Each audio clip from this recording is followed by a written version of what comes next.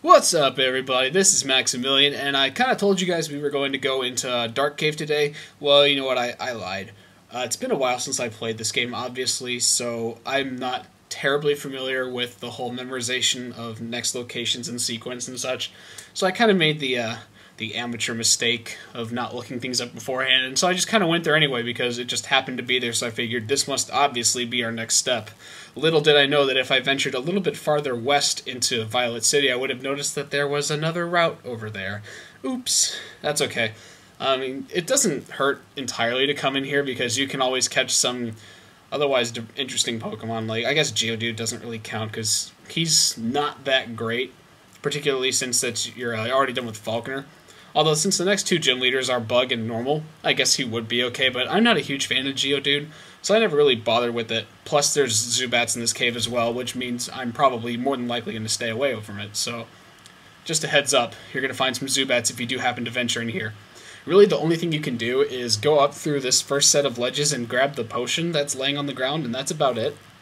You can't really advance any farther through Dark Cave unless you have a Pokemon that knows Rock Smash, which is an HM that you'll get later, or a Surf, which is also an HM in this game that you'll get later.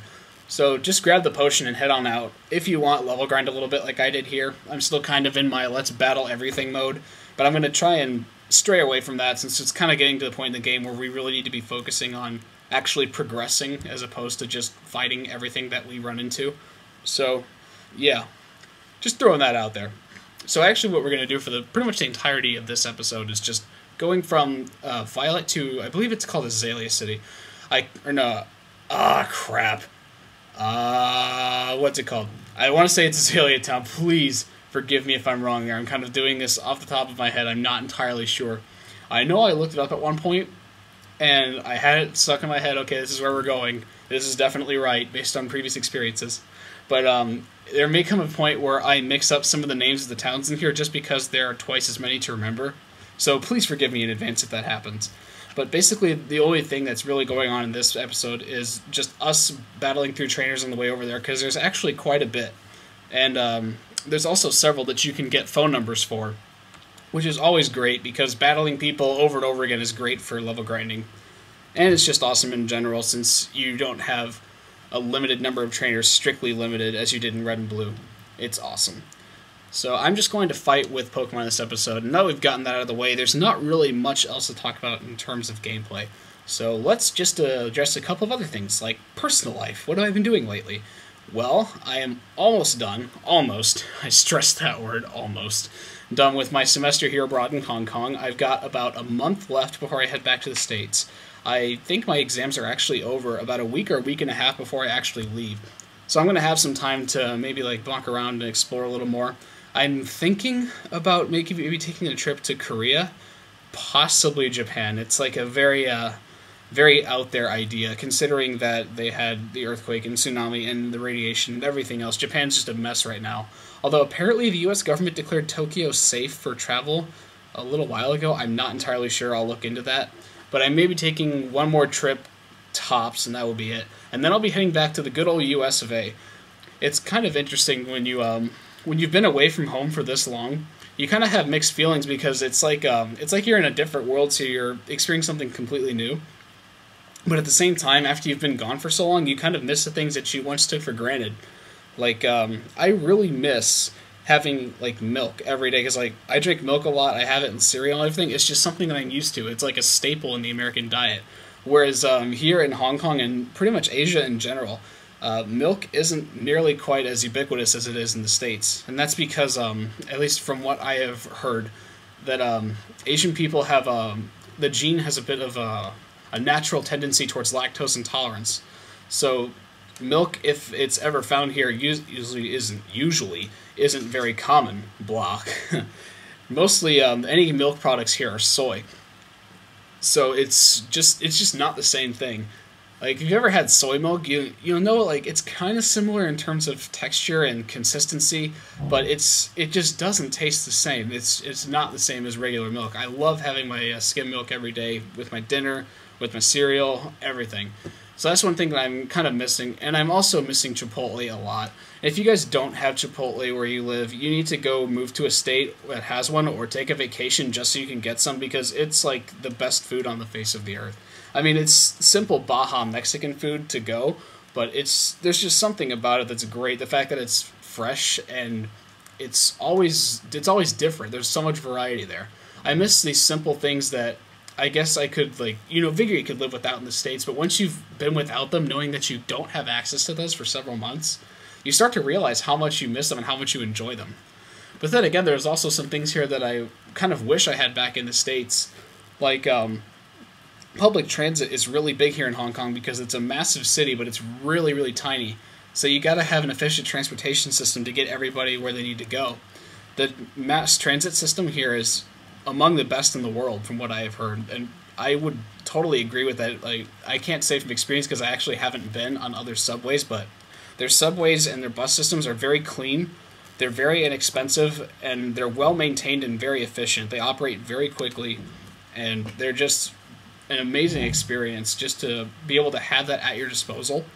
It's a really great tool to have, and you kind of wish you'd had that back in the States, especially now that gas is upwards of $4 a gallon, which is not cheap by any stretch.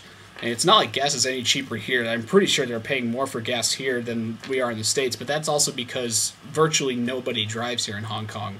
Like, you'll see cars in the streets all the time, but for the most part, the cars are taxis, and if you do own a car here in Hong Kong, you're pretty much so well off anyway that the gas doesn't even matter. Because the import tax on, I think it may just be on anything. I know it applies to automobiles, but the import tax here is 100%, so let's say you're buying a $25,000 Toyota or whatever that is imported from Japan and not manufactured in China, then you'd be paying $50,000 for a $25,000 car. It's a ton of money to get any kind of automobile here. Plus, parking is just insanely expensive. Like, if you ever thought a New York parking space was rough or New York cost of living was rough, you need to check Hong Kong. I think they may have actually surpassed New York City for the most expensive rental property in the world, or at least in terms of square footage. People will literally work their entire lives here in Hong Kong and still not have paid off the flat or apartment that they originally purchased when they started working. It's insanely expensive to live in Hong Kong. So that's another thing that I like. I do enjoy the public transit system, but I don't really enjoy the fact that it's so expensive to live here, at least for the other people, and I miss wide open space. Because I'm not used to the urban lifestyle. I live in suburbia back at home, so wide open space comes naturally to me. Whereas when you've been like stuck in the giant metropolis of a 7 million person city like Hong Kong, you feel like you're kind of trapped, like claustrophobic almost all the time, because you're always surrounded by these massive skyscrapers. Everywhere you go, there's just dozens in every direction. So it's just a completely new change of environment. So it's kind of like a culture shock. At least when I first got here, I wasn't sure what to expect, and it just kind of took me by surprise. But I've been slowly adjusting to it over the last few months. I've been here since late January, so I've been getting used to it. But I do say that I'm definitely ready to go back to the States. I miss my family. I miss my friends that I have back home. And I really want to drive a car again. I don't know why, but I've been getting the itch to just drive something, just because I'm used to having that ability whenever I need to do it back at home. And it's just kind of something, oh, I guess I'll drive today. Like, if I need to go somewhere, like a friend's house or get groceries or something, it's no big deal. It's just something that we're used to. But here, when you don't have access to a car and you have to rely on public transit, you just kind of feel like you're dependent. I just want to get back in the wheel of a car and feel like I'm in control again, That's just my opinion anyway. But yeah, I will be back in the States in about a month, and I'll be working at a summer internship, so I'll be fairly busy over the summer. However, I'm going to still be bringing out the content for this walkthrough on a hopefully regular basis. Probably something like every 2 days or every 3 days, something like that. Basically the pace that I've been keeping for the time being. Now granted, like when I first get back, I have like 1 weekend from the time when I get back until I actually start my internship, because I'm actually getting back much later in the summer, since semesters here in Hong Kong start and end much later than the American semesters, so I'm kind of crunched for time in terms of internship.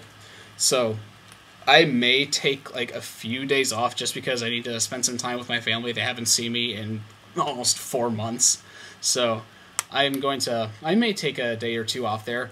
I'm not like saying like it's a complete impossibility that I'll post something between then. However, I'm just going to throw that out there, that I may just want to, relax, take it easy, spend some time with family, but I'll get back on schedule afterwards, so don't worry about that.